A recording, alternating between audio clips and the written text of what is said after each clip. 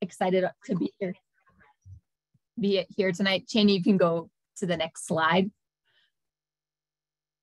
So I'm just going to kind of, for the steering committee members, go over our Zoom rules.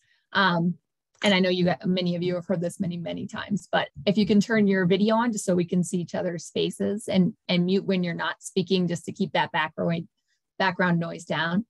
Fernando is here, and you can chat with him if you're having any technical issues. And so as a reminder, I know we have several members of the public joining us tonight, and that's exciting for us to see. But just as a reminder, the meeting discussion is going to be with the steering committee members. But if you're a member of the public, you can send questions in the chat and we'll try to answer them at the end of the meeting. You probably just got a notice about this, but as a reminder, the meeting is being recorded. So we can go to the next slide. Thanks. And so our agenda for this evening. So first, we're going to have a brief presentation from the Department of Transportation and Infrastructure on the 38th Avenue Corridor Study. And then we'll have some time after that for you guys to ask questions. And then we're going to have the planning team is going to present the draft mobility section of the draft plan. And then we'll shoot for a break after that. And then we're going to come back for a discussion to get your guys' input on that section of the plan. And then we'll close with next steps. So here we are on our time frame. It's an exciting part of the project because the plan is really starting to take shape. And this is where we're going to get to discuss specific proposed recommendations with you guys before the draft plan goes public. And the next slide. Thanks. And so, our approach to the draft plan, we're really trying to hear what you guys have been telling us, that we really want to spend more time reviewing this as a committee. So the plan is to go through it section by section each month. So we're starting this month with mobility. And then in February, we're going to do quality of life and economy. And in March, we'll review housing and land use. And April, we'll look at the full draft plan, focusing on the introduction and implementation sections of the plan. And so I think that's all you're going to hear from me. And now we're going to have our presentation from the Department of Transportation and Infrastructure on the 38th Avenue Corridor Study. I think Justin Bagley from Dottie's here tonight to speak to that. Actually, I actually see Phoebe, so she might okay. be here. I think I saw Justin maybe too. Oh, really? Okay, I didn't see him. I thought so. Yeah, Justin and I are both here. I'll be presenting though, but we can do intros real quick. So Justin, you want to go ahead and introduce while I get the slide set up? Sure. Thanks to the steering committee for having us. My name is Justin Begley. I work for Dottie's multimodal planning team. I'm a multimodal planning supervisor. I work with Phoebe and many of the Denver folks who are here. And I'm here today to support Phoebe, who's going to be leading the presentation. Great, thanks. So I'm trying to share my screen because we do have some slides, and it says that I do not have the ability to do that. I'll fix that real quick. Thank you. And yeah, while Fernando is setting me up there, I can introduce myself. So my name is Phoebe Fuchs. I'm a planner at the Department of Transportation and Infrastructure at the City and County of Denver. I work on Justin's team, and we're excited to announce that we're going to be conducting a corridor study on West 38th Avenue this year. Okay, cool. So can y'all see my screen? Great. Okay, so West 38th Avenue corridor study. As I mentioned, we'll be conducting the study in 2023. We've just barely begun the scoping process for this study. So my goal today is really just to confirm the feedback that we've already heard from you all regarding 38th Avenue through the NPI process. And then we'd like to open up the discussion to hear what you all would like to see come out of this study as a next step from the NPI. So first and foremost, we know that 38th Avenue is part of the city's Vision Zero high injury network, meaning that it experiences a pretty high concentration of traffic collisions that result in serious injuries and fatalities. And recent fatal crashes have really reinstated the need for safety improvements along the corridor. What we've heard from you all through reviewing the feedback you provided on the near northwest NPI is that 38th Avenue is not working well for anyone, whether you're walking, biking, driving, or taking transit. And so we understand that improving safety, as well as enhancing transit service and incorporating green infrastructure, as well as other amenities like lighting and seating are important priorities for you for 38th. Also, from your feedback, we understand that crossing 38th is uncomfortable. There's a lack of bike facilities and sidewalks are pretty poor quality. And additionally, we know that you all would like to see wider sidewalks, street trees and landscaping, safe places to bike in the area, and calmer traffic on 38th. So what this corridor study will do is collaborate with you all, the community, to confirm the vision for 38th Avenue based on the feedback we've already heard. We'll then study the corridor to better understand those challenges and opportunities. And then finally, the study will develop near and long-term recommendations to achieve that vision. So pretty typical corridor study process for the city. So here's just an estimated timeline. Like I said, we're really early on scoping this project, but this is kind of what we think, or how we think it'll play out. Will likely take place over about a year, depending on what ends up being included in the scope and kind of how much analysis and how much work we have to do. We're doing that scoping right now, hoping to kick off in a few months and then wrap up about a year later. So thanks for listening to that quick presentation. We're happy to answer any questions you all may have. And like I said, we'd also like to turn it around and give you all the opportunity to provide any additional feedback about 38, help us confirm that the feedback that we've heard is accurate, and just in general, what else we need to know to set up this project for success. So if you prefer, you can email me or Justin with questions, comments, or just even if you'd like to stay in touch with the project, feel free, our emails are up on the screen there. But yeah, we'll open it up now to you all to see if anyone would like to chime in right now. Go ahead, it looks like we have a hand raised.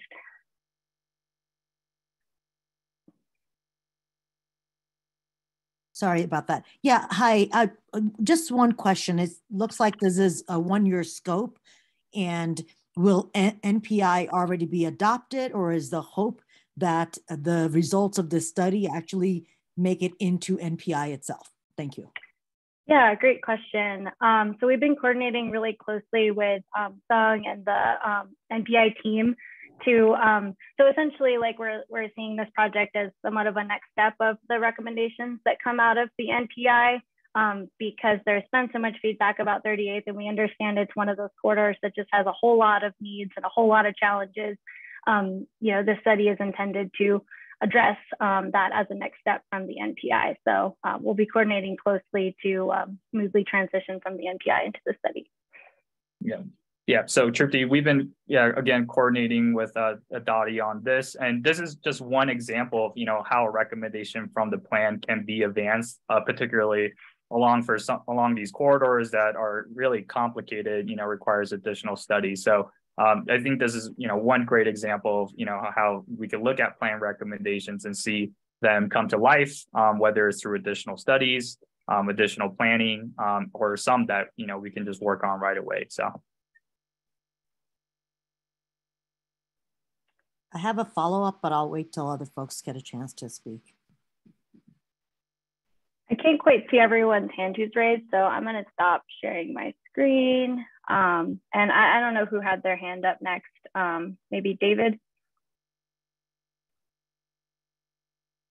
Hi, thanks. I guess I'm just concerned that I'm really not hearing a sense of urgency that I think is needed at this time. A year-and-a-half study, more surveys to confirm what you've already been told. People are dying on the street, and I feel like we need some quick builds and that will really be effective. And waiting another year and a half with more surveys, studies, meetings, to me, it just seems inadequate. I hear you, David, and appreciate the sense of urgency. We'll definitely be moving as fast as we can to address the safety concerns specifically, and have been talking to our Vision Zero team about conducting a road safety audit and trying to strategize ways to get that done sooner than later, as soon as possible. While the corridor study will, meanwhile, take into account all the other concerns or all the other needs that the corridor has, like green infrastructure and street amenities, things like that. But that was why I threw that safety slide in there, to emphasize that that is a near-term priority for the city, and we're doing everything we can as fast as possible to address those fatalities. Tripti, did you have a follow-up from your last question? Yes, just want to be clear about, kind of how this came to be. And is this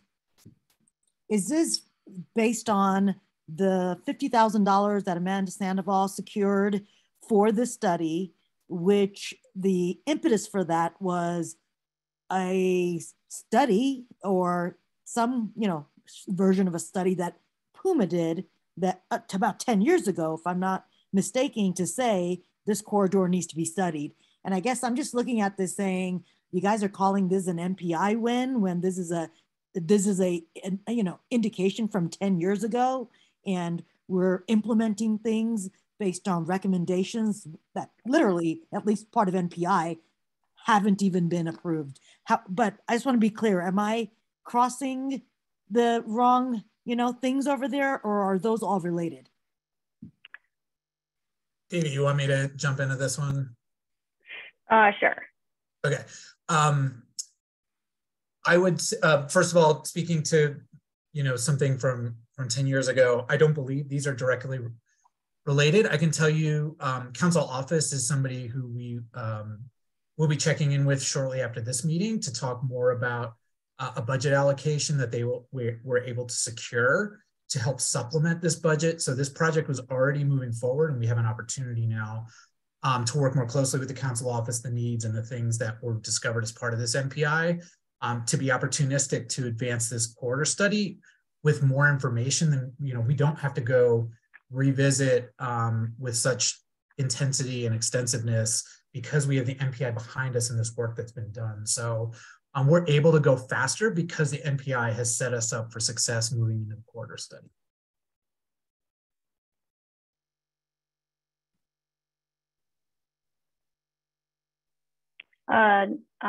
Nola? Hi, good evening.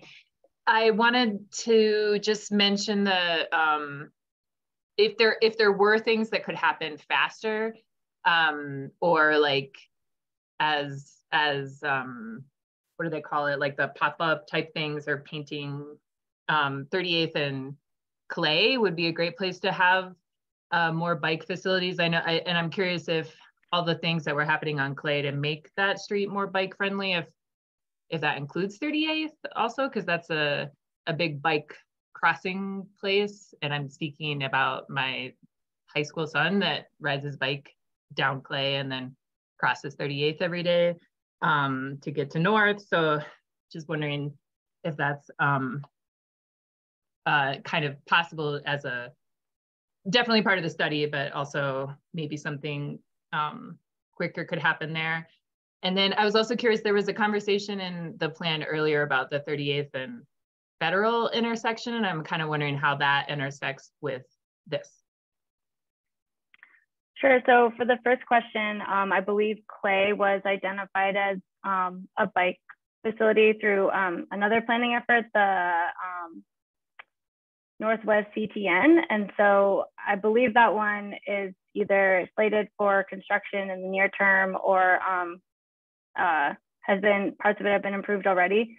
But we're also coordinating with that group, and yeah, those are the kind of things that the study can look to improve, existing crossings or creating new crossings for people biking. So we'll definitely flag Clay and other bikeways as priority intersections. And then could you repeat your question about a Federal?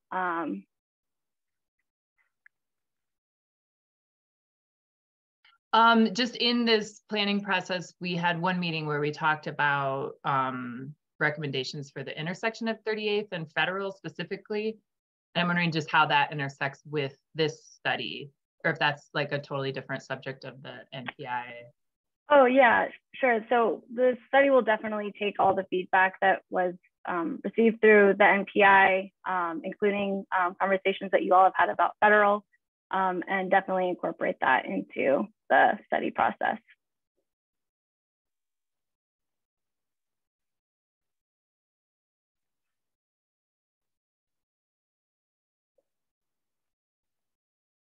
Trustee? Oh, I think you're still on mute. Sorry, is Dottie doing the study itself, or are we hiring a consultant to do the work? I'm curious about that. And I don't know if Nola, maybe I missed this on the presentation. Is this going to be the entire corridor all the way up to Sheridan? Yes, so we'll be leading the study and hiring consultants for support, and the project limits are the entirety of the corridor, so all the way from Sheridan to Fox, where it turns into Park Avenue. And will it have its own set of engagement and public outreach and the opportunity for community on this, or is that expected to either happen through NPI or maybe not happen because we're now calling this implementation of a recommendation? So we'll definitely be using all of the feedback that we've already received already about 38th. You know, we've already collected a lot of information, and also through the Northwest CTN, Community Transportation Network project.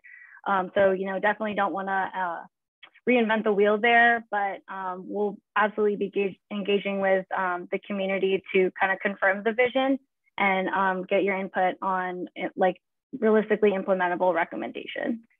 Thank you.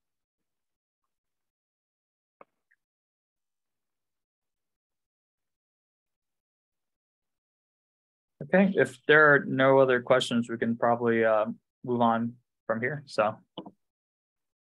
thanks, everyone. Thank you.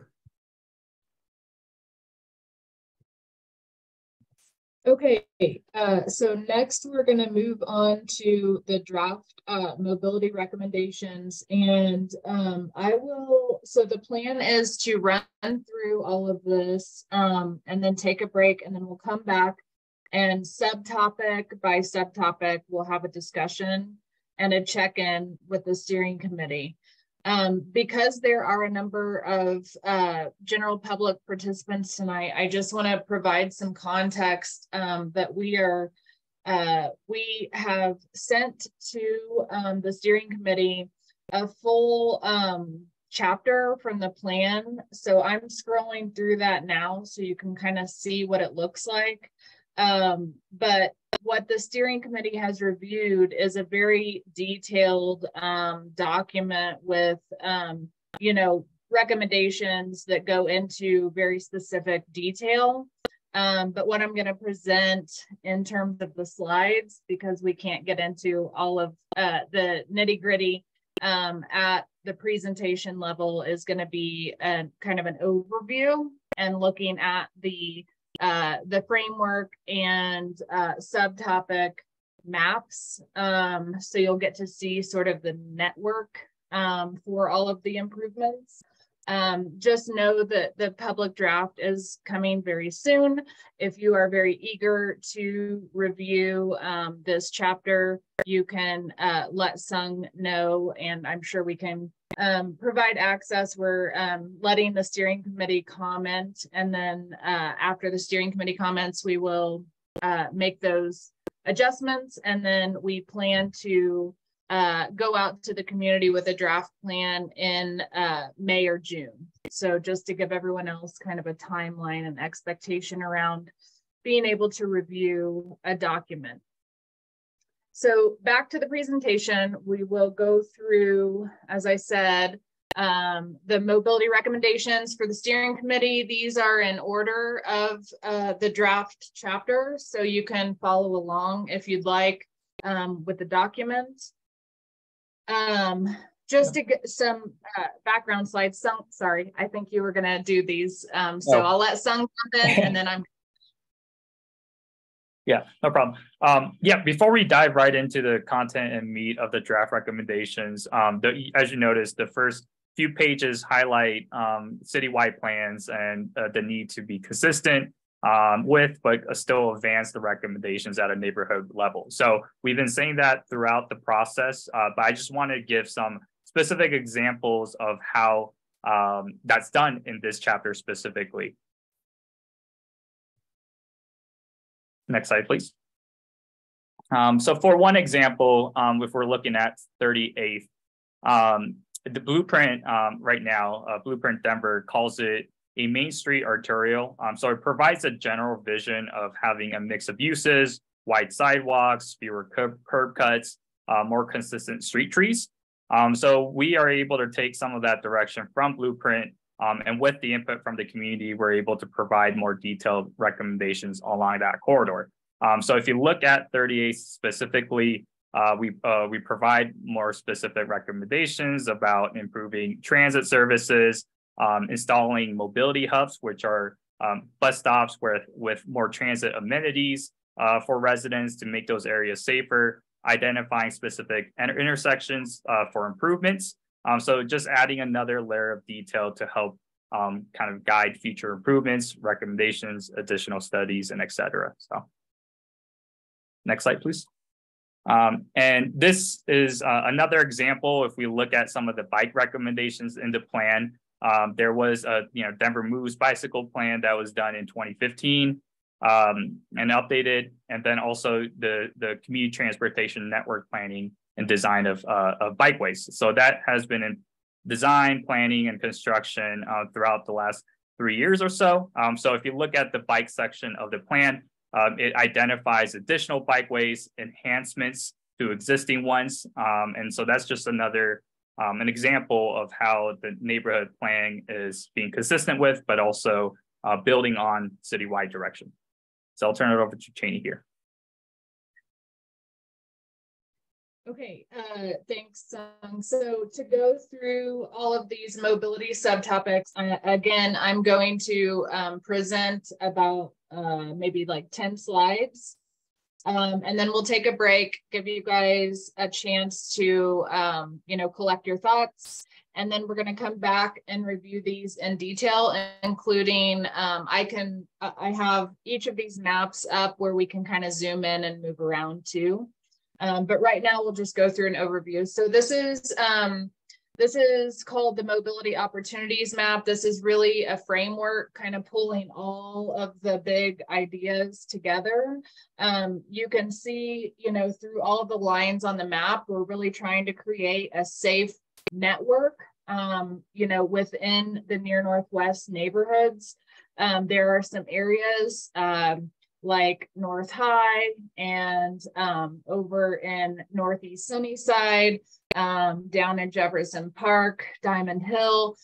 These areas currently lack infrastructure because they're big, large blocks. So this is all kind of showing how the future framework will pull together, hopefully over time, a nice, safe grid for biking, transit, walking. We also are looking at green infrastructure streets, which will be covered in detail in the quality of life section, but we also want to note that on here because they are part of the street network.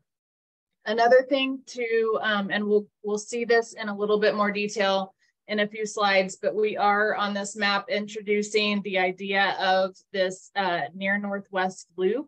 It's about a 7-mile urban trail that would pull together and connect an entire, network of green infrastructure, biking and jogging trails. Some of these are just extensions of existing or betterments of existing facilities, but you might find unique signage and art and wayfinding along that route. So we'll go into a little bit more detail about that later. One of the first topics that's brought up is called balanced corridors.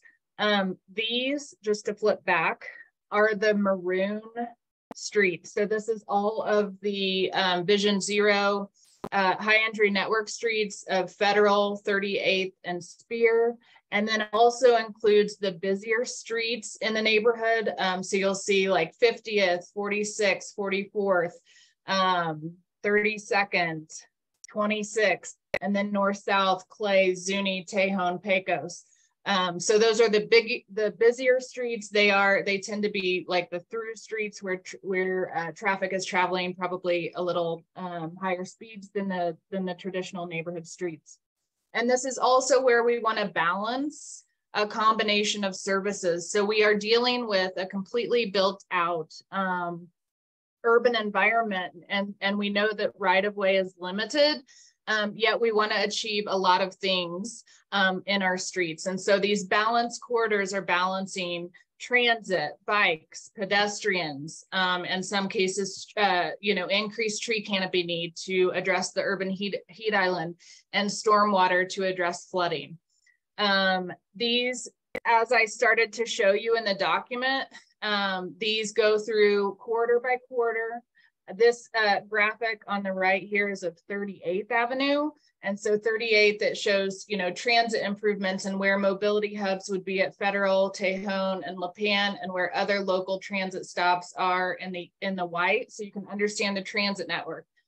For bikes, it was originally proposed that 38th might have a future bike facility on it. And in this last round of outreach, we had a community survey where we asked, do you think bikes belong on 38th or should it be a parallel? And it was very overwhelmingly supported a parallel facility. So that's bikes. Pedestrian intersection safety. So it'll highlight intersections that rose to the top as being problematic. So this is just one example, but all of those, back to that map, all of those maroon streets have these detailed diagrams and specific recommendations in the plan. Next is traffic calming. So this map corresponds with traffic calming recommendations. These are heavily based on what we heard. They are based on survey responses and talking with the community and notes that we got at meetings and online surveys where there are trouble spots. We also looked at, as you can see, where are people trying to walk and bike to, and where are those busier corridors. So we have, schools and rec centers, libraries, and parks on here as well. So you can see where those destinations are. These are the through streets. They tend to be, they connect multi-neighborhoods. So as I said earlier, these tend to, because they connect multiple neighborhoods, they have higher speeds. We have, considering the dark red is to consider additional stop control. So these are long distances of, say, Pecos or Zuni or Tejon, where I have to walk along the street on one side for multiple blocks before there's a crossing opportunity. So looking at additional stop measures. And then traffic calming, the orange lines are just general traffic calming recommendations where these might include like bulb outs in the street. These might be a combination of other recommendations. For example, if you put a protected bike lane in, it tends to slow down traffic. If there's parking, it tends to slow down traffic.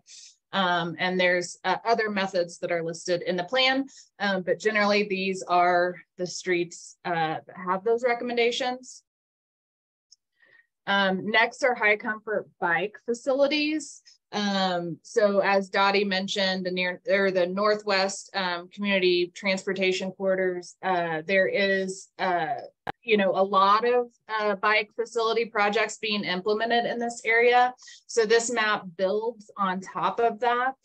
So you can see where existing, this takes, you are not going to figure out this map by looking at it for 10 seconds. So you will have to dig in to this in more detail, but it shows the different facility types and those locations. It shows where proposed enhancements. So for example, Clay and 35th are both neighborhood bikeways. but we heard loud and clear from the community that they want a more protected facility, or they want it to feel safer to bike along those streets. And so this is an upgrade, if you will, so the orange areas are upgrades to existing facilities. The light yellow background are new streets that don't have bike facilities today, but we are recommending that they be further studied to complete the network based on what we heard from the community. And I just want to say the Near Northwest, I've worked on a few of these neighborhood plans, and y'all are bikers. There's a lot of bike comments, and you definitely want to feel safer biking in your neighborhood. So we would love to hear your feedback. Let's see what else. So builds on Northwest Transportation Network, identifies enhancements, new proposed, intersection safety. So the purple dots are the problematic intersections as well. This is the same map that you're seeing, and just highlighted with the red circles are shared streets. So we have recommended a few shared streets. There happens to be at least one in each neighborhood. And these are areas where the street would be designed to prioritize pedestrian mobility. They don't preclude cars from driving on them, but they do just by their design recommend that cars travel generally 10 miles an hour or slower. And so this is just a picture down here of an example of one idea about a shared street where, you know, sometimes it can be closed off and people can sit in the street, and then other times maybe cars are driving on this surface. And so those are 25th Avenue in Jefferson Park, which is already under design. So that's actually being implemented. And then in Highland is Central Street, which is also under current design for some improvements happening there. And then Platt Street, we've been meeting with the businesses along Platt Street, and they really love this idea of being able to have festivals in the street, because there is a concentration of businesses there that would be interested in that sort of activity. 41st Avenue, right by the 41st and Fox Station, is another location for a shared street. And then in Chaffee Park, we are looking at the name's not on here. Krista, can you remind me the name of that street? Yeah, Wyandotte. And Wyandotte. Anyone if I pronounced that incorrectly. And so that's more of a neighborhood, like a residential street, but it is a direct connection to the 51st and Zuni Park. And so that is a concept to really make that more pedestrianized and more of a park-like experience. Hey, Cheney, there was a couple questions about the traffic calming. I didn't know if you wanted to like answer those quickly or just more about. So the first was regarding the traffic calming as lowered speeds on federal part of the recommendations. That's a good question. Krista, do you know if that was an exact recommendation? If not, we can certainly consider that. And I'm assuming they mean the posted speed limit, reducing that? No. Was that Leslie? That was Leslie. Leslie, do you mean lowering it from the posted speed limit?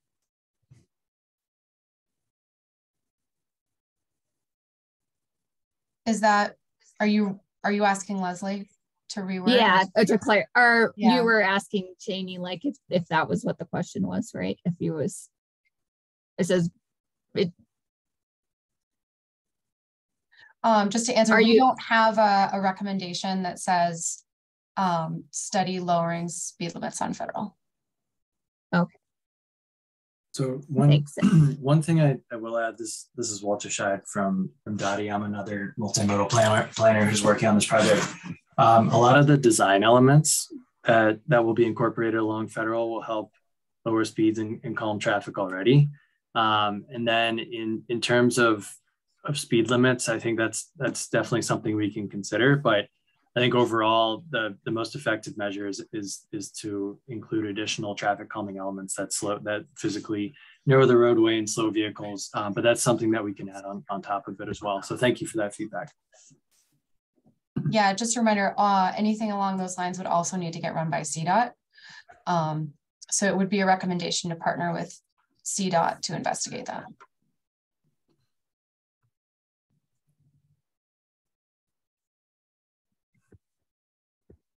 Okay, moving on to pedestrian priorities. So these are expanding sidewalks and making areas more pedestrian friendly.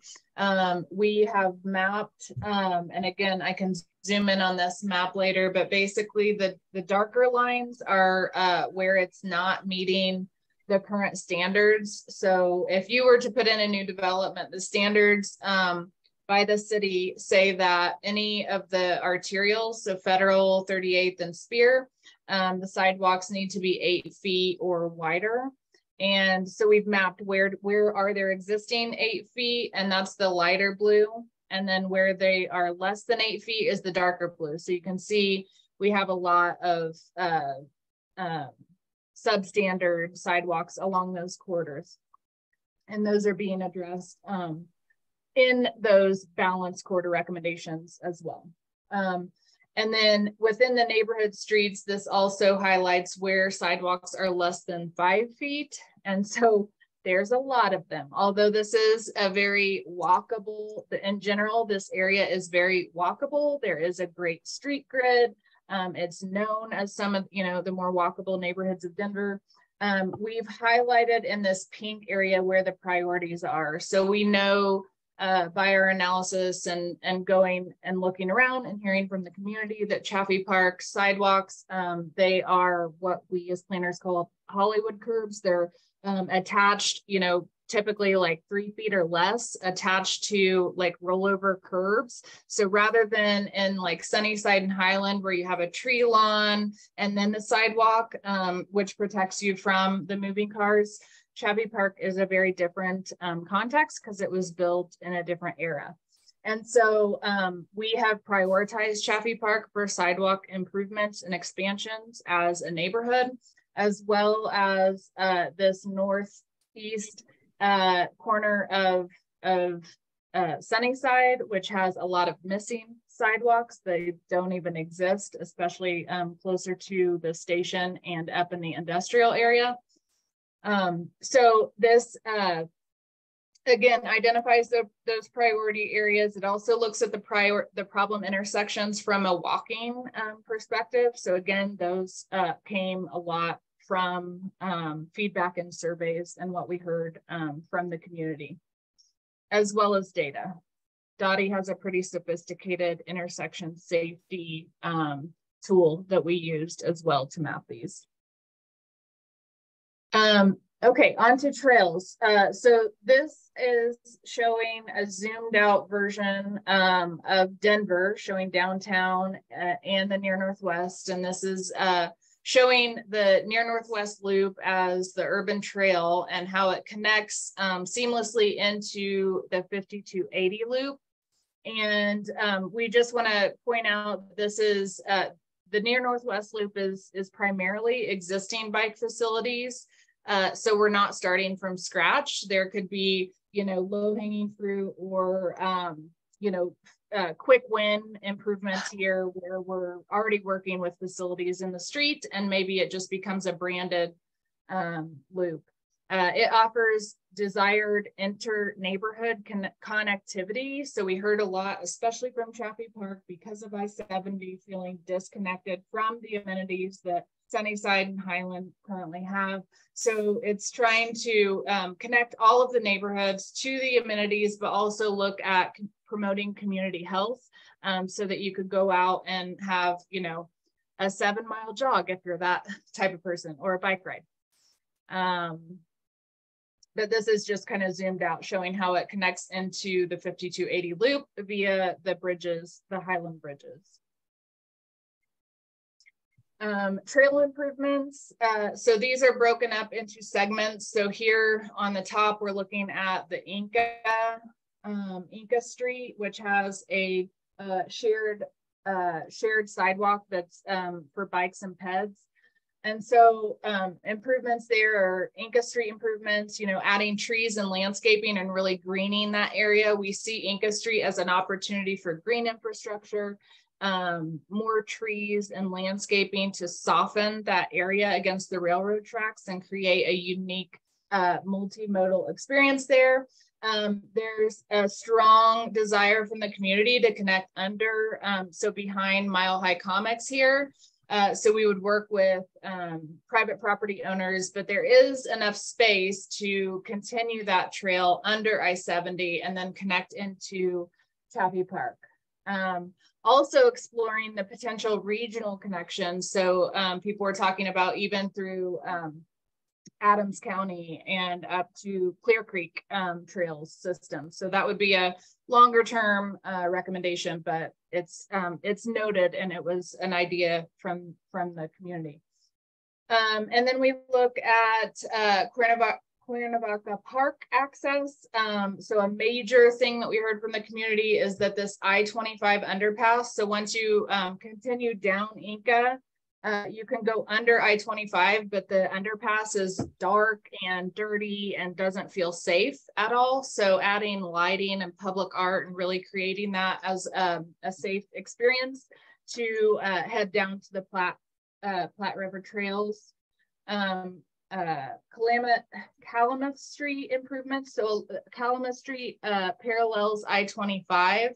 And just there's kind of some jogs along there. You note the because of the angle of I-25, there's like triangle parcels here along there.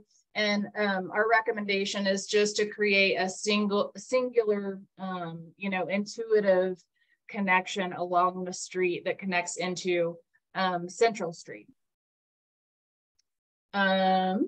And then moving on to Central and Platte Street, you can see here those shared street recommendations, creating a shared street from 15th to 20th along Central, and then connecting again that trail along the Near Northwest Loop.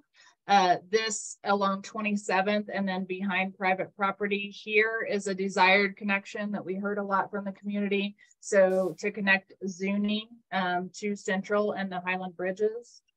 And then Jefferson Park, an idea to really create a trolley trail. So where the trolley exists, upgrading that trail to be a little more unique and branded and having the trail be part of that. And then another major recommendation is looking at the potential for an I-25 ped bike bridge that would connect Jefferson Park over to Gates Crescent Park and then eventually over into the River Mile development. And finally, I think this is the last one, is transit. So this is really just highlighting, so in pink is the existing transit network, and then we've overlaid Denver Moves transit recommendations in the thick underlines. So Federal Boulevard, Regional BRT, 38th, Local BRT, Spear Boulevard as a bus priority corridor, as well as 29th Zuni to 26th and 15th to go downtown.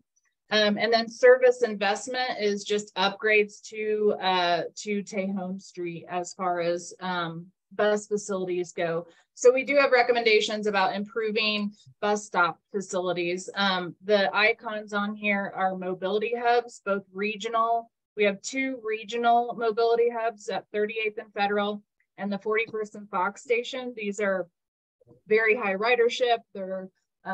They connect to a lot. They connect to a lot of other bus lines. And then we have local mobility hubs as well along those corridors in that lighter blue. And so these, again, have more detailed recommendations in the plan, but generally as a system, you can see those on the map.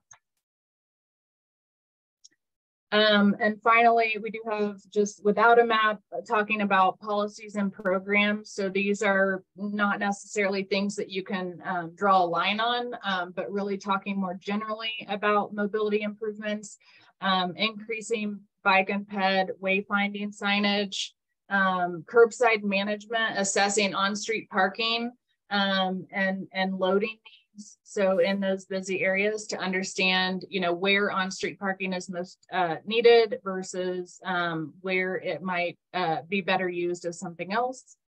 Incentivizing green mobility, so discouraging single occupancy vehicles, strategies to shift travel modes, partnering with other organizations for streetscape maintenance, especially the business corridors. We have lots of recommendations in both the economy section of the plan as well as mobility to talk about streetscape maintenance and really trying to improve those business districts.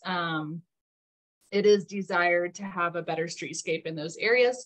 And then also studying street closures throughout. We heard a lot about people wanting it to be easier to have block parties and close down the street for a weekend or a Saturday. And also ideas about closing down even large areas of the neighborhood for events like Ciclovia, where people can really take over the streets. Okay, so that is, in a nutshell, the mobility recommendations. We're gonna take a quick break, I believe, but Grace, you can let us know if we need to address anything before taking a quick break, and then we'll come back and go subtopic by subtopic. So Cheney, there were quite a few questions that came up while you were speaking, but I had thought maybe it would make more sense to address them as we went through each section, rather than that way in case they were addressed later in the presentation.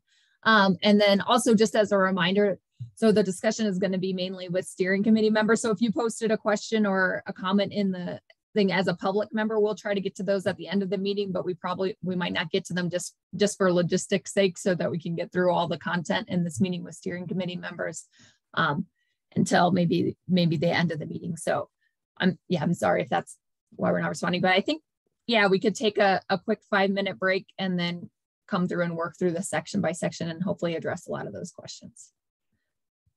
So if we could all come back here, it's 6:49 now. If we can come back at our 6:50, so come back at 6:55.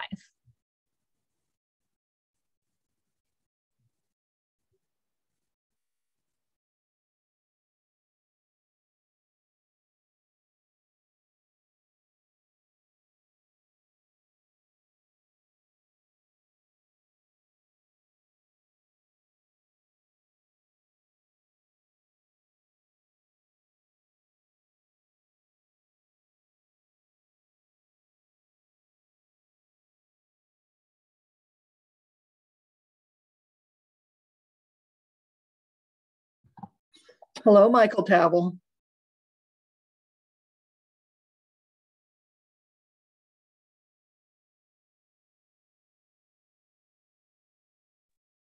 Rebecca. How you doing? I haven't seen you in a long time. Well, I think I've seen you at maybe one of these meetings in person recently. Well, yeah, sort of in person. Yeah, over by the Safeway at the. Oh yeah, I remember that one. Yes, at CEC. Yeah. When I finally dragged Jeffrey to come in and make comments. So what's new? Oh, I'm living the dream. Still here. Girls grown up. Oh yeah. Kids are growing up and moving on. Yep. Well, our kids that you met were our grandkids, and the youngest one's 14, and the oldest one's graduating from Boulder in May. Mm-hmm. So.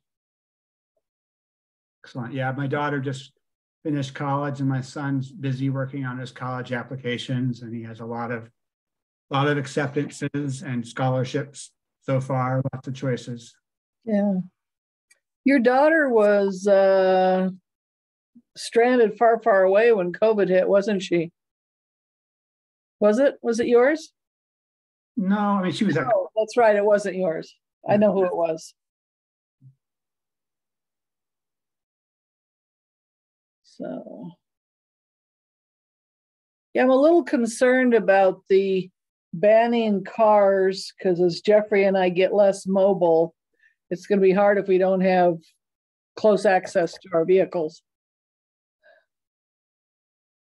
And the only place I know where they've banned cars is in Venice, Italy. So yeah, well, I've seen some things that suggest they may be trying to make 32nd Avenue where we live a no parking zone or a 2-hour parking limit zone or something, which would be interesting.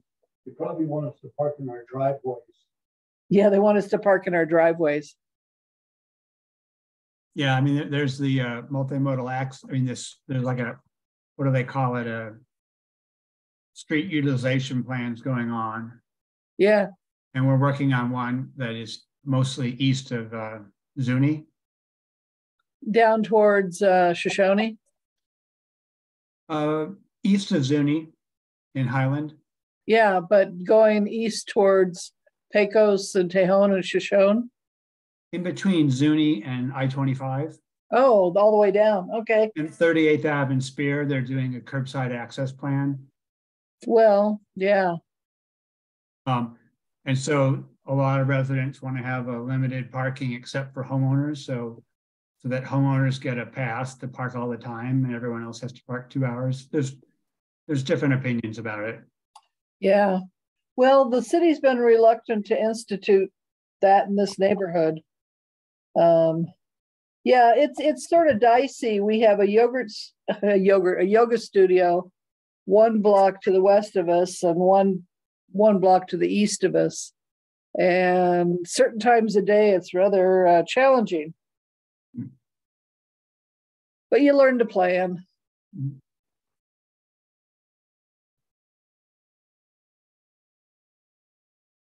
So you're very involved in all of this neighborhood planning, it looks like. Well, I have done a little bit for a long time. Yeah. You know, I mean, at least since 1999. But no, I've never had the bandwidth to be totally all the time engaged. Mm-hmm. But slight continuously being involved, and then there are every 5 years I'll do or spearhead some kind of project. Mm-hmm. Well, being on this steering committee has been a very interesting experience for me. It's giving me stuff for the final chapters of my new book, so that's good. Oh, I love it. That's hilarious. Yeah. Hey, Michael. Hey, everyone. So we're back. It's 6:55. So if you're back in the room, if you could turn your camera on.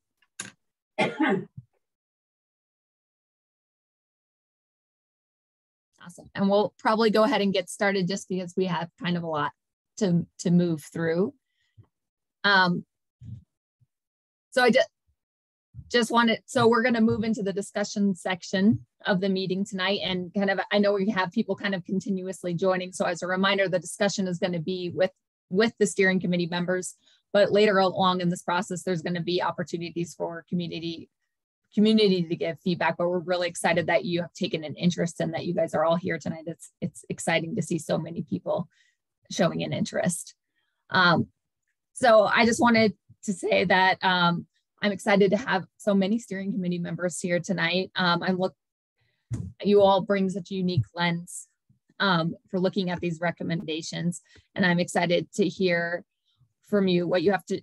I'm excited for you guys to share those perspectives, both with us as the planning committee and with each other. And so the goal of the discussion tonight is to allow the planning team to answer any questions you have about the mobility section, and to provide the team with some preliminary feedback so they can improve the draft plan before it's made public.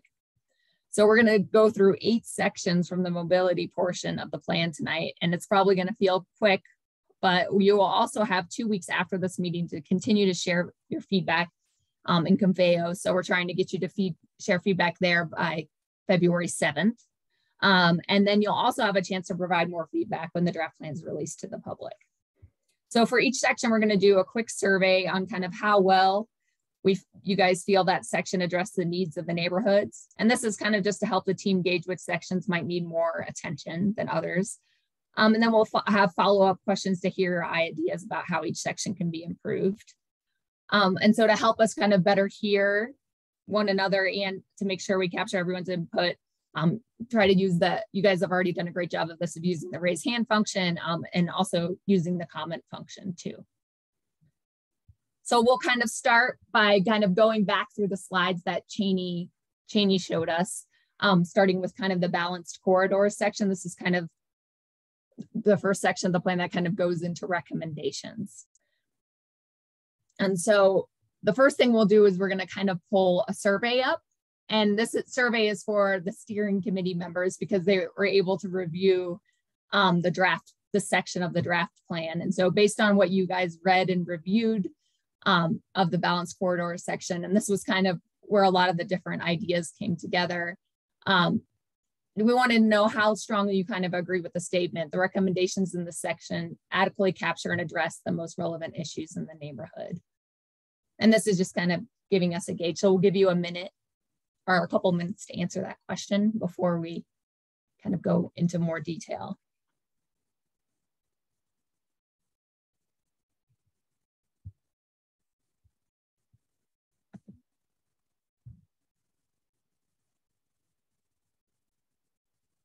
Give it like 5 more seconds before I close it, and then I'll share the results. Great, thanks, Sung.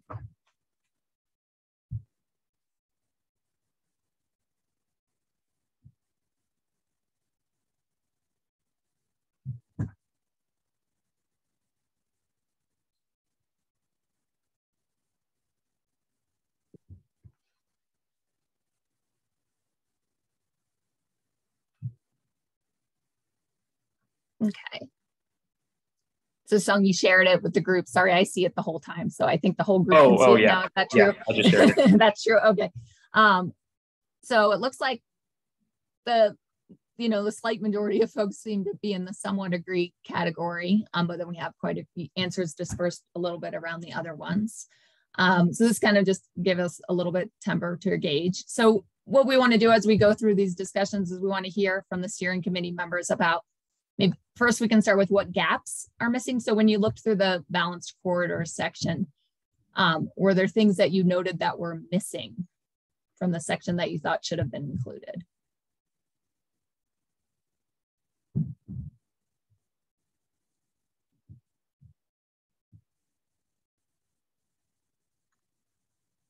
Okay, I'm not. And and if it helps to pull up anything that we've reviewed so far so you can see it better, let me know. Yeah, I'm monitoring the map. Sorry, Grace. I was just monitoring her chat. Trupti just kind of chimed in here and just giving her an opportunity to elaborate if she like on, she said, I find these somewhat difficult in general. Feel free to speak up and kind of speak to that comment if it's specific to the balanced corridor. And I think Lexi also has her hand up. Yeah, and so thank you. It's not for the balanced corridor. It's kind of all of them. Like, and this is for me. I mean, I flipped through this just earlier today to just get an idea of what was included, so I didn't even make any comment yet because I just wanted to see the entirety of it. And now, we'll go through this. You guys are going through this. I don't think I have an opinion on a lot of stuff, right away on some of the questions you ask. Some things that pop out, I will, react to when we get to that section. But I find these questions difficult, and I may just answer, neither agree or disagree, because otherwise I'm not being, I'm not reflecting this properly. No, thank you for sharing that. You find the ranking questions kind of difficult to kind of take all in. It's easier for you to put comments in the document. Yes. No, I think we just are wanting to kind of gauge to know, like, if there's somewhere we're really off or somewhere that, like needs more work, but I understand that feedback for sure. So I'm not hearing anyone speak to kind of the gaps. Are there any other thoughts on ways that kind of this balanced corridor section could be improved? I know, Rebecca, I heard you kind of speaking to the cars, about cars a little bit. Did you want to elaborate any thoughts you were having on that? I guess as a differently abled and elder person, I do worry a little bit that that's not going to be taken into consideration, that, you know, no off-street parking. And so I guess I'm wondering, how do the needs of differently abled people and elders get taken into account as you're thinking about widening sidewalks, putting in more bike lanes?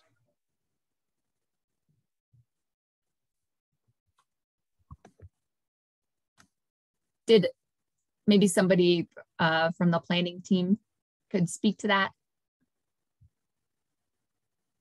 Well, I'll just say, I mean, it's a recommendation to reduce the amount of single occupancy trips. It doesn't say that you can't get in your car and drive somewhere in the neighborhood. And as far as accessibility goes, I mean, our recommendations are to widen sidewalks so that a wheelchair or, you know, any person that is not able-bodied can walk or have help walking or rolling along the streets. So I don't know if that answered your question, or Krista can hop in. It did not, because, you know, a wide sidewalk doesn't get me to the grocery store and back again, you know. Yeah, absolutely. When we were making a bunch of recommendations, maintaining, I think, that last block access for everybody's residential homes is obviously something that we took in consideration. And we took a look at shared streets in areas where it was commercial, and in 2 areas where there was connections to parks. One, which is between 41st and Fox, which is a major transit area. But in general, we were looking to balance the needs of everyone in a slightly different way than we have in the past. And that includes increasing transit access for those who can't drive. So that would be, you know, differently abled and elderly and children and people without driver's license and people who can't afford a car. And so increasing the ability of everyone to get around. And some people use vehicles and some people don't. And so we were working towards, again, we call them balanced corridors, working towards creating that balance to meet the needs of even more people. And one thing I would add to that is for any sort of shared streets, there would still be local access to your home or something like that in your vehicle. But it's really just designed to discourage any sort of through traffic. So people who are driving through the neighborhood from trying to go on a single road for several miles or something and not actually just going back to their house. Designed to encourage or discourage that sort of travel on a shared street, whereas there's still localized access. Yeah, thanks, Walter. Absolutely. And those 2 that are in residential areas are ones that dead end at the parks. So they are not through streets. So we're working to maintain, I guess, connectivity overall in the street grid as well. Thank you guys for speaking to that. I think we'll take maybe 1 or 2 more comments in this area before we move into the next section. Sorry, we just want to make sure we get through all of it. So I see that Emily, can you hear me? Can you see the document on the screen, or are you seeing the presentation? I see the document on the screen. Okay, good. I just want to make sure that my screen is reflecting what I'm looking at. Okay. Okay. So can Grace, you guys see Tracy and Emily's hands? Yeah. So do you want to start? We'll start with Emily and then Trupti. I did have, and tell me if I'm in the wrong comment section, but about the proposed corridor in Chafee Park being mainly residential. I guess I'm curious, the kind of one that we would close off to the street, or not fully close off to traffic, but like designate as like a more pedestrian focused area. I think it was Wyandotte that ends. I think it's great that like there is a circle there that ends right at the park, and that's really awesome.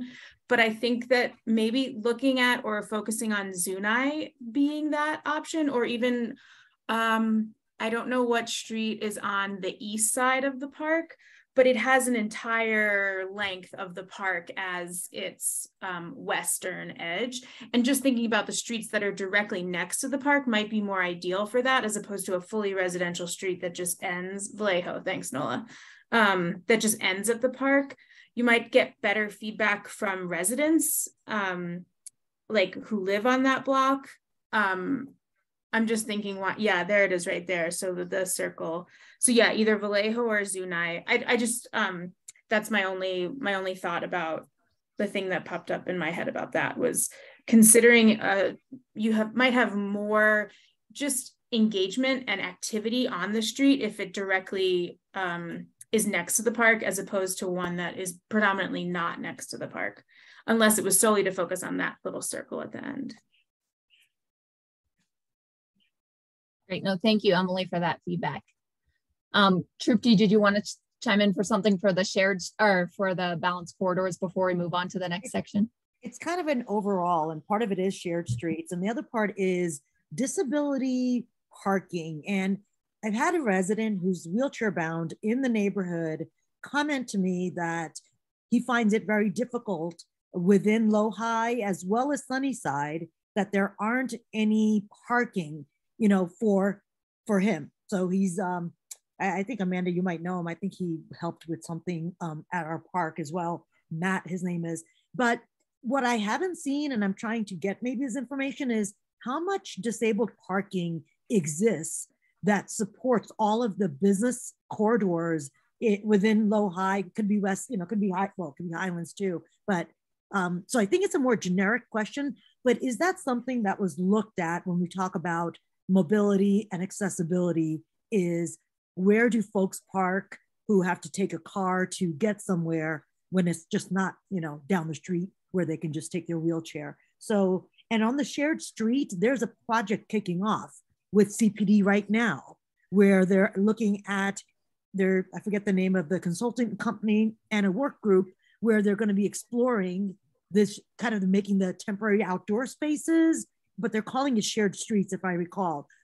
Are these two things also working, or, you know, going off of one another, or how is that working? Just because I don't know if we come up with a different set of guidelines here in NPI versus what that project team comes up with, polling the city on the same thing. Thank you.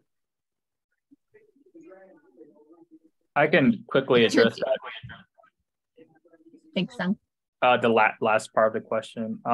So the expanded outdoor dining, they're looking specifically at the standards and procedures to kind of set it in place so that that process is a little bit more predictable for business owners. And I believe Dottie even has their own kind of project right now looking at shared street opportunity areas throughout the city. So we wouldn't, reinvent the wheel in that sense in terms of the coming up with the right standards. I think it's just trying to identify the specific locations kind of within this NPI area where we've heard the desire for those kind of amenities or street types in the neighborhood. Yeah, and Trupti, I'm on that focus, that task force, so I can serve as a liaison between it's called the Outdoor Places program and this plan. So I think we should move on to the next section of the plan, just to make sure we are able to cover everything. And I know I appreciate all your feedback about, this is a learning process. A part of our thought with doing the survey questions is to allow kind of more quiet people to also give input in a way, because maybe that works better for some of it. If we're continuing to hear, we'll revise as we move forward through like next stages of the plan. But for today, we're going to do the survey throughout to see how it goes. And I think other sections are kind of less broad, so maybe work a little better with the survey, but we'll see. We'll give it a try for today. So now we're looking into the traffic calming section. And if you had any clarifying questions, I know there were a couple questions in the chat about the traffic calming, I believe. It's like kind of, yeah. I could bring those up and read them out loud.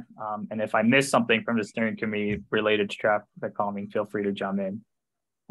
So yeah, Leslie had one about are we lowering speeds on Federal as part of recommendations?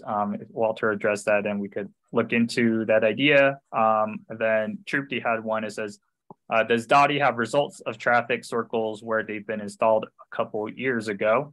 So maybe Walter, if you're able to answer that one, that would be great, or a follow-up if we don't know yet.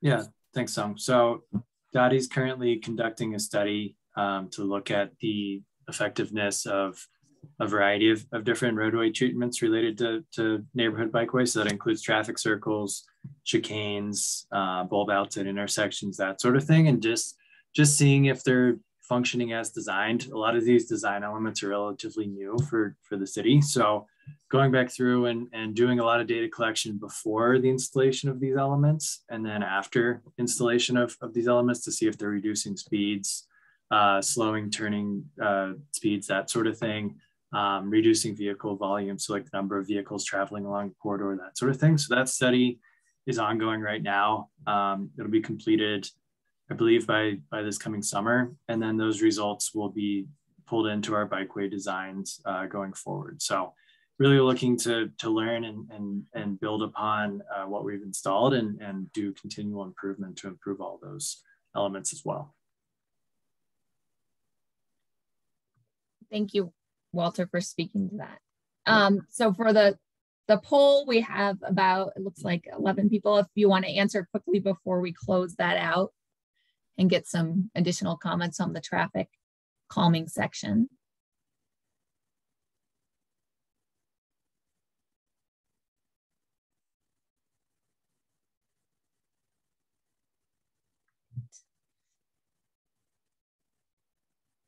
I just share the results. Great, thanks, Sung. So yeah, if you could let me know, I get a tell sometimes, or I can see where it says stop sharing. So it looks like maybe there were more folks kind of a little higher rating on this, with a lot of people in the somewhat agree, kind of neither agree, disagree.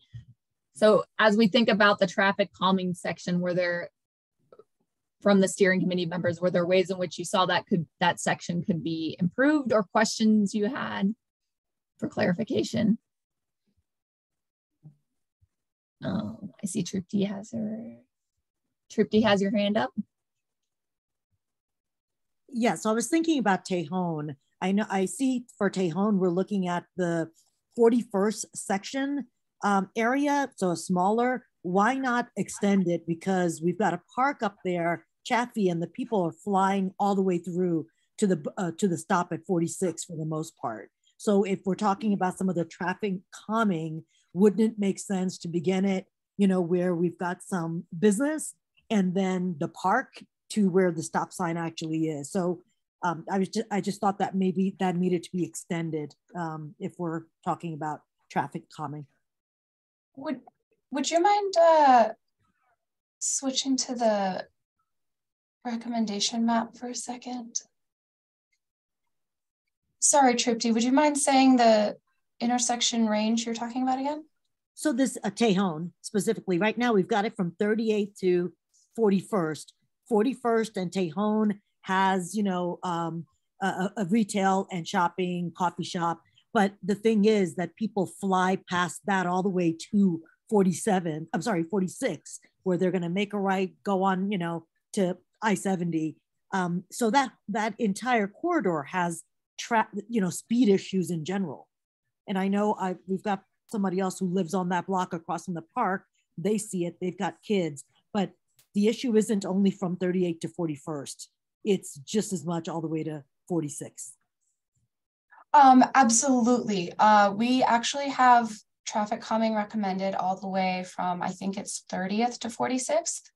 Okay, and great. Then that 38th to, I believe, 41st. Sorry, it went away. But that darker red is kind of an extra emphasis. Okay. Recommending additional stop control, but we have the entire corridor. Actually, I misspoke. I said 46. It's the whole thing. Okay. All the way up to 52nd. We have the whole thing highlighted right now because we got so much feedback on the difficulty of crossing Tejon. And there's so much pedestrian activity that commercial is really interspersed at little junctures along the corridor. So frankly, it was easier to highlight the corridor than start playing, highlight little segments. And again, we have that park with the playground and the school. So absolutely. Okay, thank you. Are there any more comments on the traffic calming before we move to the high comfort bike? Curious, this might be a little bit for the traffic calming and the bike lanes. Like I know on 41st that they put in sort of this circular obstruction that you have to go around. Is that part of that effort? For the traffic calming and sort of the bike lanes, is that what the solution is? And I asked that question, with Trupti asking about Tejon. I don't personally there's not enough turning radius to go around there, especially in the snow. You end up sliding into the gutter if you don't have a 4-wheel drive. And I'm just curious, how much that will continue as being a proposed solution to slow things down. Yeah, thanks for the feedback on that. And I know there's been some other comments on that specific traffic circle that's just recently installed. So I think there's more to come in terms of improving that specific design. But in terms of traffic circles in general, they're typically used today along neighborhood bikeways at intersections to slow vehicle traffic, and also try to make the interaction between vehicles and bicyclists a little bit safer at those intersections. So again, that's an example of one of those intersection elements that the city has recently started to install, and we're looking to continue to improve them. So really appreciate the feedback on that in terms of it not working as intended, and yeah, more to come in terms of the design for those moving forward. Okay, so is it a test now, or is it they're still working on refining the solution? Just curious. Hey Ramon, if you go into the chat and you go to the community transportation network that Gina put in there, you can find the 41st Avenue bike lane, and you can go corridor by corridor and see. So that's going to stay. That's there to stay, and that's built out by the community transportation network. I can put it again, but Tejon's on there, Clay's on there, all of them are on there. So use that link and you can follow what's happening, because like 46th Avenue is going to change in my neighborhood. Okay, great. Thank you, Councilwoman. And I would also add on that website that was just put in the chat, there's also there's a link to, or an email address that you can talk to the project team specifically about those corridors. So I'm not involved with the day-to-day on those specific corridors, but you can reach out to the project team and they can answer additional questions. So they'd be happy to do that. Thank you. Yep. Thanks. I know we have a couple more hands raised. We also have quite a few sections that we haven't gotten to yet. We can, Emily, I see that you have your hand raised. You could quickly do yours before we move on to the next section. For Chafee Park specifically, I guess, was it considered at all to narrow all of the streets by increasing the width of the sidewalk to reduce traffic speeds? I'm very quickly going through it and I don't see like kind of an overlay of a suggestion of widening the sidewalks to then narrow the streets. Our streets are super wide up here and it allows for a lot of higher speeds. I guess I just want to ask that question / make that recommendation. We also need better sidewalks because they are really narrow.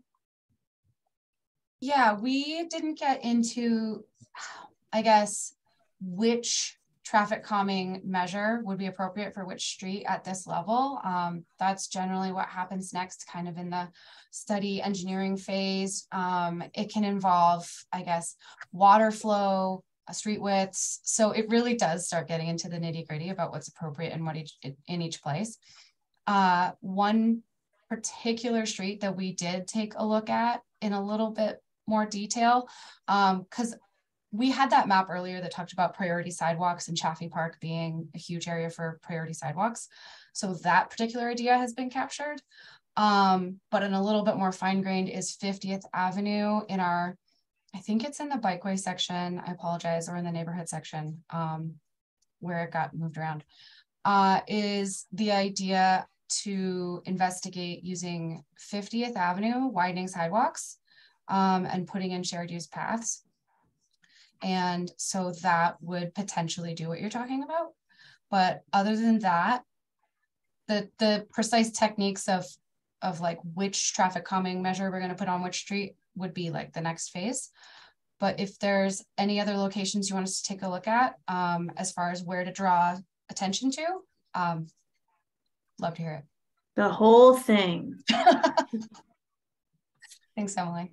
And we're going to move on to the next section just so that we make sure we kind of are able to touch on everything here, but please continue to share your comments in the Conveo after the meeting, because we definitely want to hear them.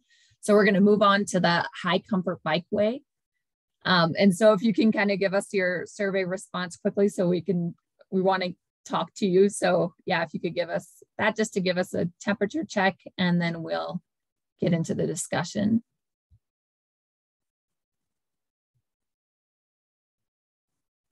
And I know we had some new folks joining us, so I just wanted to remind members of the public that, what this meeting is mainly the discussion is going to be with the steering committee.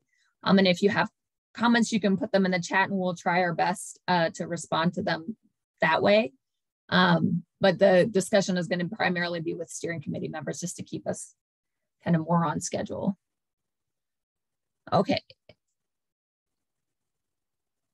All right, if you wanted to respond, try to. I just shared the surveys. Okay, great. So yeah, this one looks like we have kind of more discussion to have. It looks like we have more in the kind of neither disagree or somewhat disagree section. So maybe someone who's indicated that they somewhat disagree, if you guys could, if maybe one of the steering committee members, if that was your response, you could share what you felt like this section was missing. What needed to be improved. Lexi, you have your hand raised. Yeah, so it's not actually on this particular map, and maybe I'm just confused, but if you go down, I think I'm trying to go back and forth. I think it's 2 slides down with M5.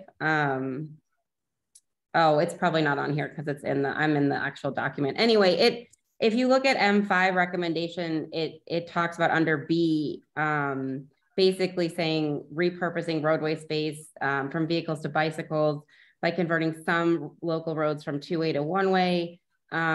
Study that, and then it has like 4 different sections of streets, which includes Alcott and Beach, Bryant between 32nd, 48th, Wyandotte, Vallejo between 32nd, 48th, Shoshone and Cuevas between 32nd, 44th, and 39th and 37th Avenues, which we had talked about previously. I guess my question is on those, I mean, we were just looking at the previous balanced corridor map, and it's talking about, like, for example, Zuni as maybe converting it to be a 1-way bike lane going south, and then having Pecos be the 1-way bike lane going north. And then I guess I just don't understand why we would have something parallel to it proposed on an Alcott Beach or like Shoshone Cuevas that's so close to Pecos and so close to Zuni. So I don't know if I'm not understanding the difference between a balanced corridor and a specific bikeway, these high comfort bikeways, but I just was confused by that. Yeah, absolutely. Thanks, oh, sorry, Grace. Go ahead. No, go ahead, Krista. And it's not even shown on this map. So that's where I was a little bit like, am I reading something outside of that? But yeah, thanks. Yeah, so some of our recommendations do have, I guess, more specific geographies attached to them, and those got put on this map.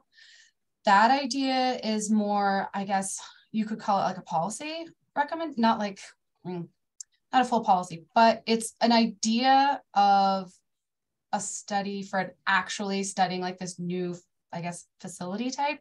And this is totally new idea. And it would be a long road. But basically, we have a lot of studies recommended on that map. And what is going to turn out to be feasible in certain locations, you know, may or may not come to pass exactly as the map. And so this is more of like a backup recommendation.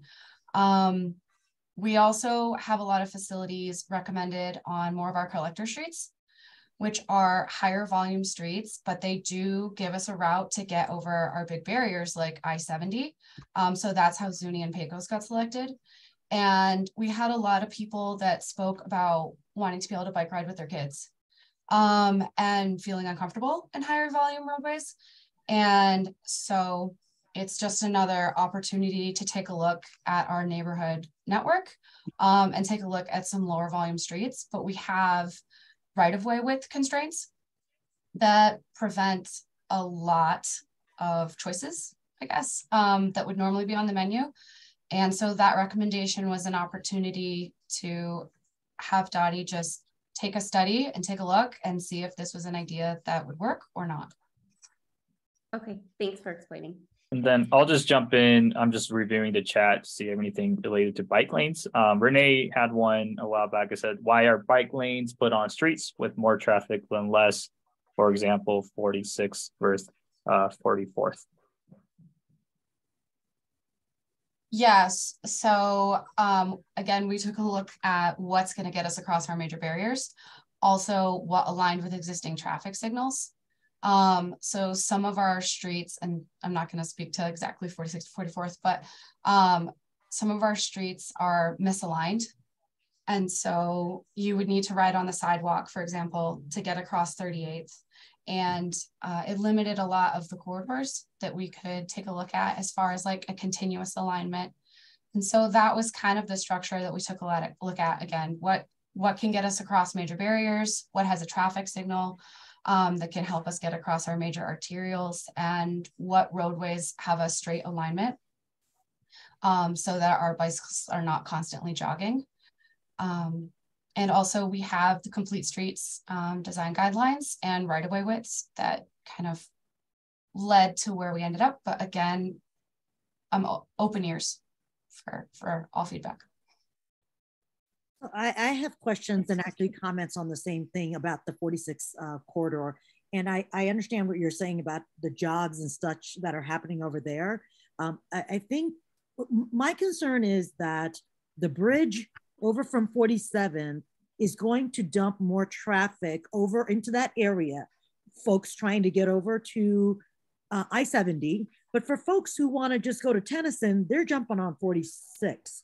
We also recognize that 46 is going to have to be utilized unless we change some structure on 47th that doesn't allow a left turn off of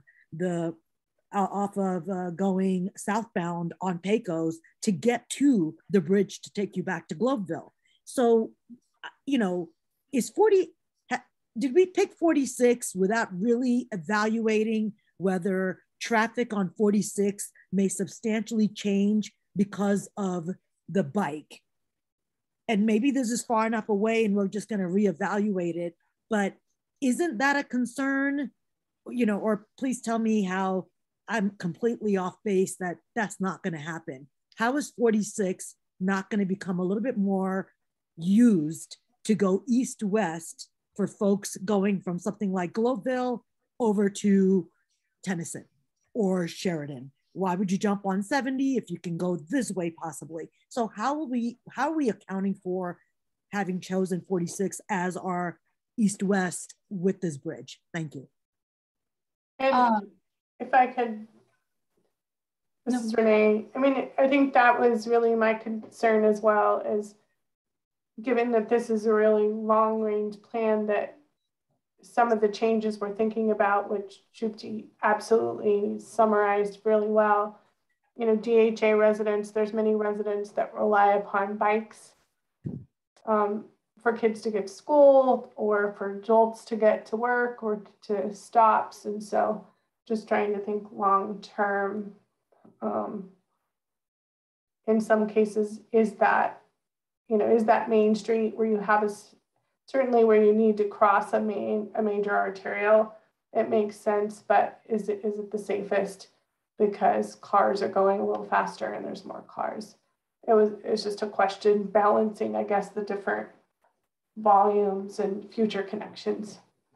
And to add to that, I'm not, I just mentioned Globeville and the bridge. We also have Quig Newton that will actually double, triple, quadruple in size. And we probably have thousands of more units over by light rail. And so that my concern is how safe will 46 be, unless we're really thinking about making it a one-way and giving half of that, what's currently there, to bike and pedestrian. Thank you. So I'm going to jump in just for a second to show these are some of the drawings for 46, and Walter can speak more to this, but 46 is currently undergoing or maybe is already implemented or will be by 23 some improvements to the bike facilities. Also, it connects, we have, if you zoom out of the neighborhood, let me just go to Google Earth. 46 is a major connection to the Rocky Mountain and Berkeley Lake parks, and 46 west of Federal is a historic parkway. And so the team was really looking at continuing the Northwest Transportation Solutions project, as well as looking at 46. You'll find in other parts of the plan a bigger idea to continue the parkway feel. So really looking at expanding tree canopy and making it a much more comfortable street and different street section than it is today. Will that go all the way into Sunnyside though? Or are we just gonna make it perfect on west of Federal? And then when we get to Quig Newton, it's not looking so good anymore. So the CTN project currently does end at Federal. And our recommendations in this plan are designed to try and create continuity and enhance the existing bike lane that's already there. And when you take a look at the plan, you can take a look at the segments that we've recommended. And if you want to tell us you have different like picturing about which segments and how far and what, I think it'd be a good spot to write it down when we kind of get in the weeds about that like specific corridor. Thanks for speaking to that, Krista. I think we should probably move in to the pedestrian priorities section just so we make sure we talk about that. And as we move forward, please, we're excited about all the feedback you're giving us. But I know just to make sure we have time to touch on everything at the meeting today. So we're moving into the PED priorities, and we'll quickly do the survey. Just to get your overall sense of how you felt these met the needs of the community. And then we'll kind of, as we did before, touch on what's missing and what needs to be improved. Renee, is your hand still up from before? Oh, you have a new comment. Sorry.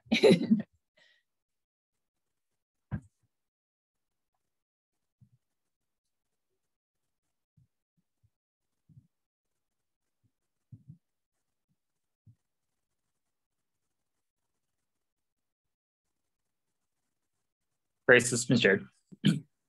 Yeah, and you shared the screen. Okay, so we kind of seem to be distributed a little bit all over the place with this one, with quite a few people in the somewhat agree.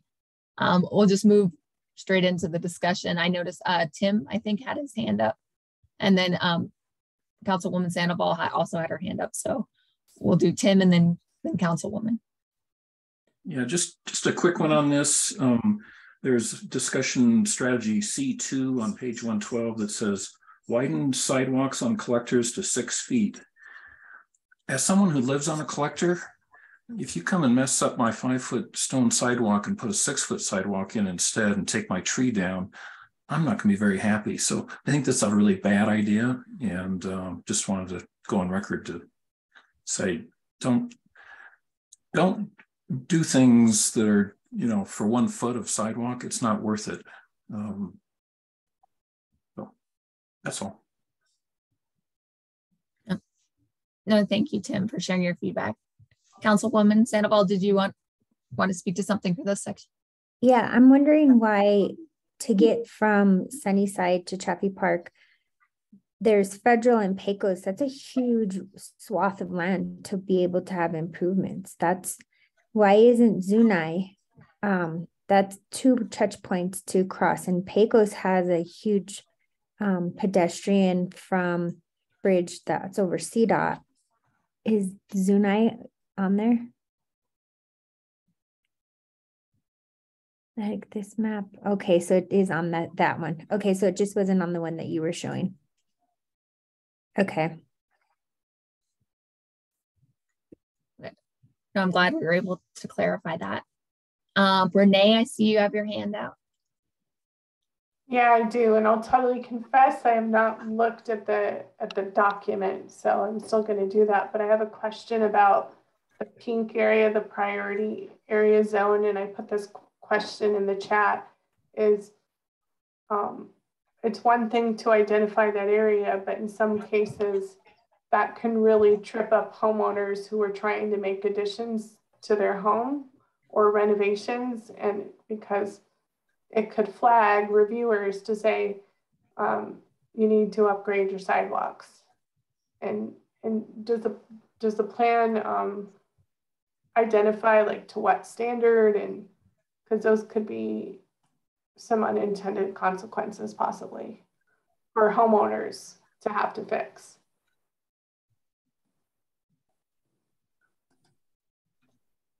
Yeah, thank you for that feedback. And I would say this prioritization is primarily focused on sidewalk improvements that the city would do. So I don't think it would put homeowners in a situation where we'd be requiring them to pay additional money on top of an ADU improvement or some other improvement that they're already completing to pay for that themselves. So, and also I think the conversation on sidewalks is also pretty rapidly evolving with Ordinance 307 being passed recently, which was the sidewalk ordinance around finding different and new funding mechanisms for sidewalks. So it's something that Dottie's working through currently, and I would say just more to come there, but I appreciate you bringing up that concern, Renee, and we can make sure that's more specific in the recommendations. Yeah, I think it'd be helpful because I think there's reviewers who interpret it definitely that it's not compliant. Thank you. Thank you, Renee. Councilwoman, is your hand up just from before? No, you have a new comment? Or no, it's just up for board. Okay. And so do we have any more feedback on the pedestrian priorities section? We had a question that we had you consider before this meeting about whether we felt the recommendations for new bike and pedestrian crossing adequately address the community concerns about major barriers and highways that divide the neighborhoods. Does anyone want to speak to that? I have a comment about it. On this map that you're showing here, where you are taking Inca back, where you were taking Inca north underneath I-70, it's just another north-south corridor. And it was on the previous map where it's in the green. Thanks, Pete. We'll take a closer look at that. And, just to be fair with everyone about the rule of, limiting the discussions to steering committee members, feel free to utilize the chat function to point those out. But just because of limited time, we'll try to limit discussion to the steering committee members. Okay. Just throwing that out. Yep. That it's a good north-south corridor that won't take a lot to change over because it's already an underpass under I-70. Thank you. Oh, thank you.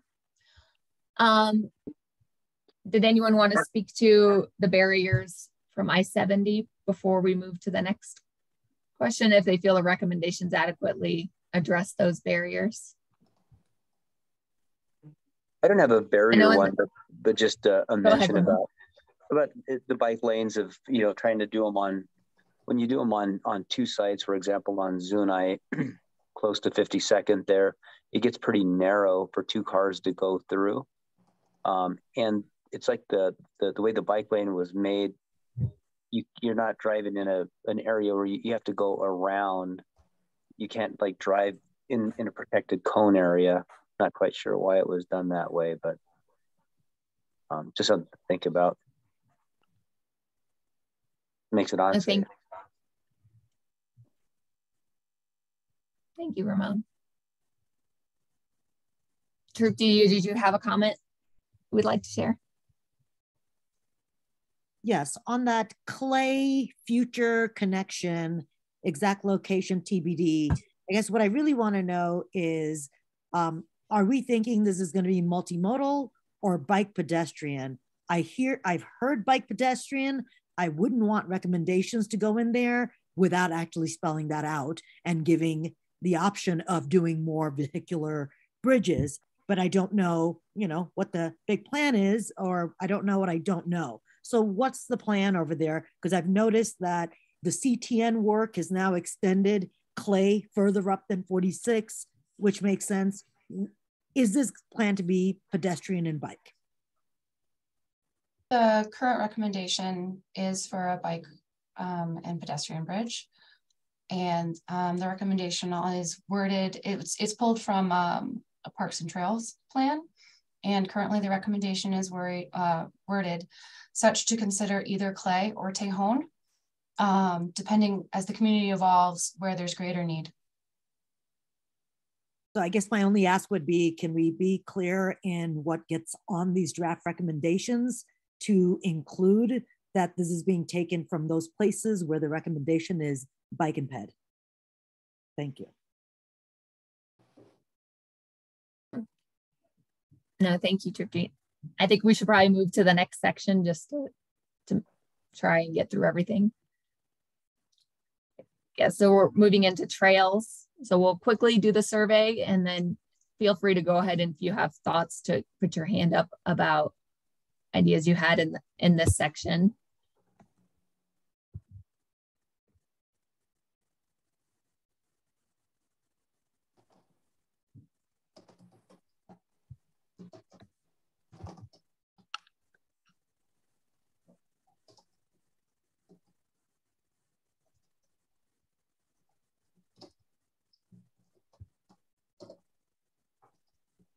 Great. All right. So it looks like kind of spread out, but more with the kind of towards the agreeing side. Would anyone want to share what they feel like might be missing from this section? Also, any thoughts you have about the near northwest connectivity loop? We'd love to hear your feedback from the trails section. Or if you're someone who rated lower, maybe what you felt was missing or what could be improved.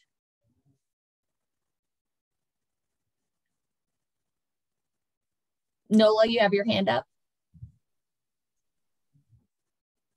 Hi, yeah.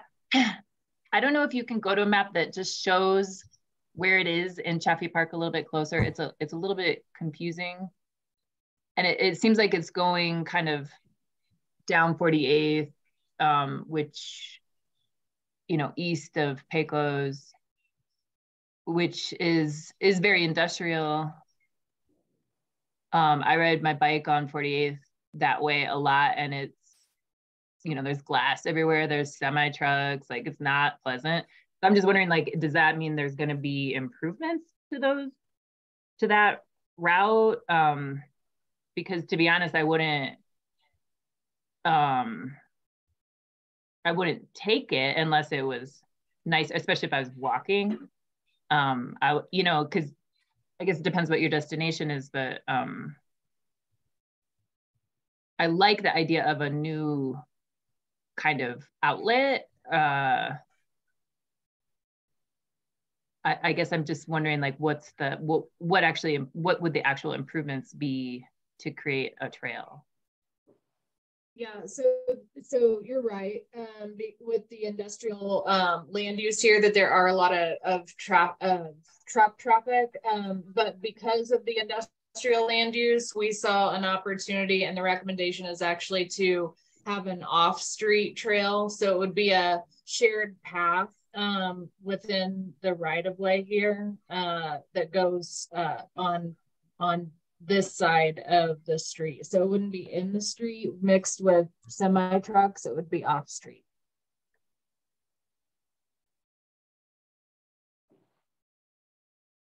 And where does it go? No. Sorry. Go ahead, Noel. Where does it go west then? Is it up north of the Sable Lot and everything? Or 50th? Yeah. So 50th. And I think okay. 50th, and that's called out as a future connection in the Northwest Transportation Project.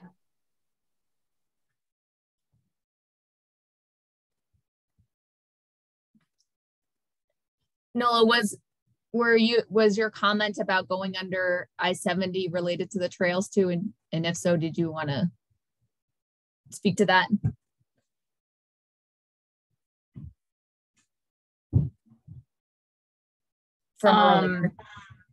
Yeah, I'm just kind of thinking about it. I'd be curious other Chaffee Parkers, but I don't know. Like I would probably take a different route than that.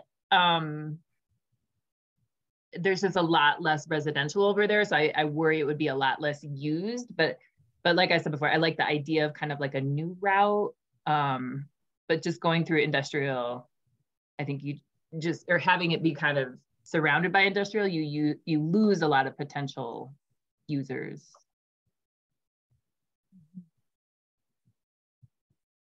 Yeah. Thank you, Nola, for that feedback. Trupti, you had your hand up. Yeah, I'm just recollecting looking at this map earlier today on that platform, that commenting platform. I thought there was a circle, and I can't tell the legend, but I think it's a connection or overpass, underpass. I thought there was a circle in that map on the platform right above the 47th Avenue Bridge. Is this more current, or I don't know, was that ever on there? Like an improved overpass, underpass seemed like it was right above that 47. I didn't know, but I recall questioning, wow, is that a new thing we're doing? So is that? The improvements related to this Inca Trail recommendation, and you're absolutely right, Trupti, that circle was there, okay. And would be on future versions of this image. Okay, great. Thank you. Thanks. I think we should probably move forward to the transit section just to make sure we cover that before we end our meeting tonight.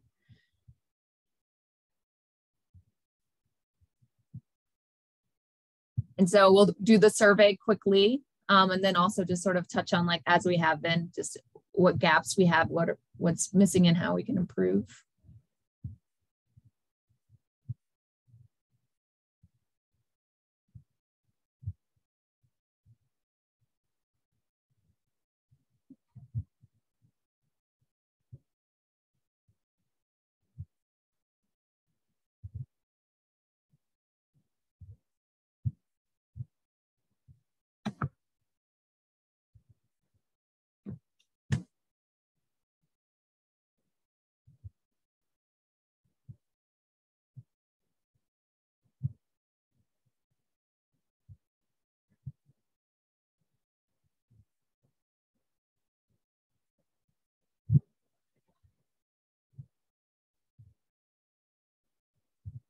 I just shared it, Grace. Okay, great. So looks kind of like we have a lot of people kind of middle of the road on this, which definitely means we have room for improvement. So if you kind of put that neither agree or disagree thought, what were you feeling like this was missing, or what kind of made you feel kind of in the middle of the road about it, and what could make this section stronger?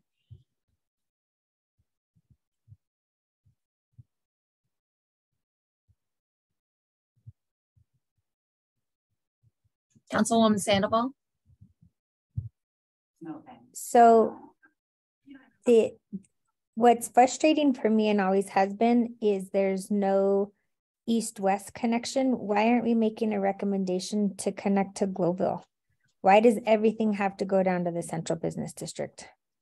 So that's just, I feel like Chaffee Park, there should be a bus over 48th Avenue. So that's just my comment. No, thank you, Councilwoman, for that feedback. Did anyone else have thoughts on like what recommendations they felt like it was missing or how this section could be improved? Let's see. We'll do Tripti, then Emily.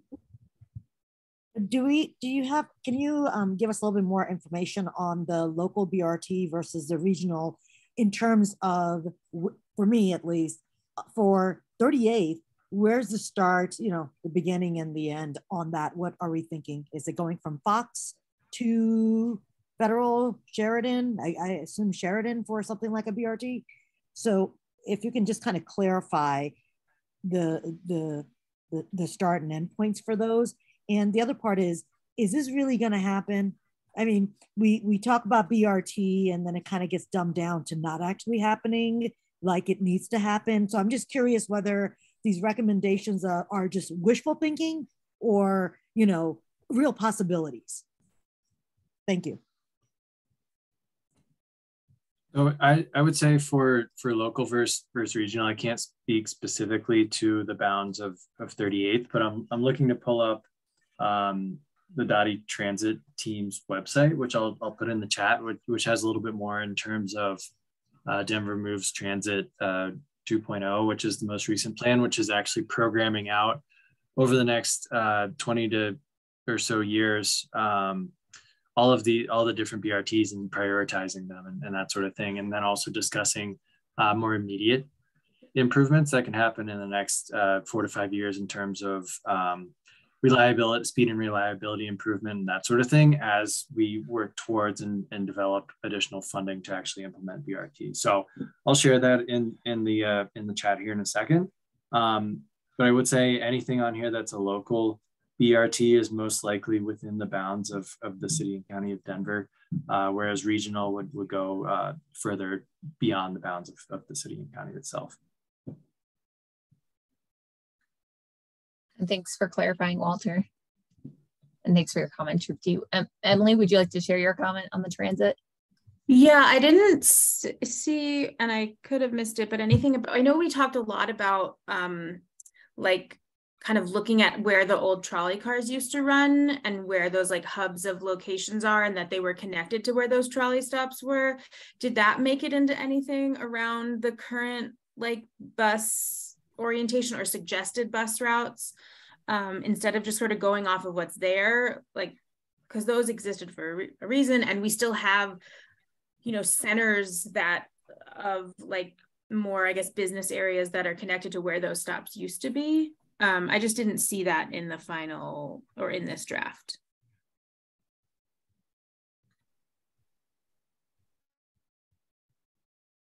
Yeah, that's a great. Someone from, go ahead. We have it mapped. We have the old trolley routes mapped, and we're constantly toggling on and off that layer to pay attention to those. But I'm not sure. I know we talked about it like being my possibility for micro transit or bringing back sort of a localized transit. But I apologize. I don't remember. Krista, do you know if that made it into the draft recommendations? I'm assuming not, if Emily's commenting on it. Circulators, yes, Tripti. Yeah, no, we didn't recommend bus route alignments. We were working pretty closely with the Denver Moves Transit 2 team, and they've been taking a strong look at what's feasible, especially with us being a part of the greater system. And so we were basically, we worked with Denver Moves Transit 2. And so unfortunately, taking a more micro look didn't happen on this particular pass. I know we're coming to the end of the meeting, so but Mike, we haven't heard from you, so I'd like to hear your comment on this transit section, and then we'll try to quickly go into policies and programs, and and I don't want to keep you guys past your time, but and we also need to cover next steps. So quickly, Mike, if you can before. Yeah, I'll try to be real quick. First of all, the plan is awesome. I think you guys have done a fantastic job on getting a document like this. When I opened it up, I couldn't believe how much detail was in there. So kudos for everybody to everything that you put in there. I know you're still getting input from people, but I really love the start of it. I just had a really specific comment on page 67 of the report that you had as the very last page in the document. But let me just pull it up here. JP1, it said evaluate parking restrictions in Jefferson Park and conduct a CAP, not sure what that is, if necessary to address event, commuter, and Mile High Stadium patron parking demand. I would just like to ask to take the if necessary part of that. I think that this is kind of mandatory. I think, especially when we talk about mobility, there was a bike lane that was put in, on 23rd, and it took about 80 spaces out of the way, which is great for bike riders, but it's not awesome for the businesses in the area, and in particular, the residents. And I know during the break, there was some discussion about, residential parking permits. And that's just really an awful program. I mean, we have RPPs in the Jefferson Park neighborhood. They've been around for 20 or 30 years since the last plan was done.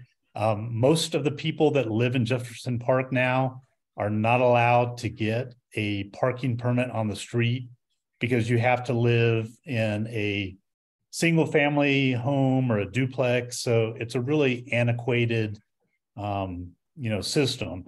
And most of the people that I talk to in Jefferson Park want those RPP permits eliminated entirely.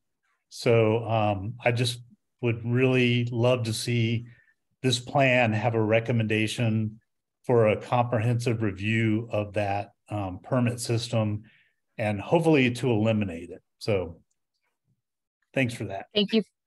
No, thank you for your feedback, Mike. We are pretty much at the end of the meeting now, but we weren't able to get to the policies and programs section. So I'll ask for you guys to share your input on that via Conveyo.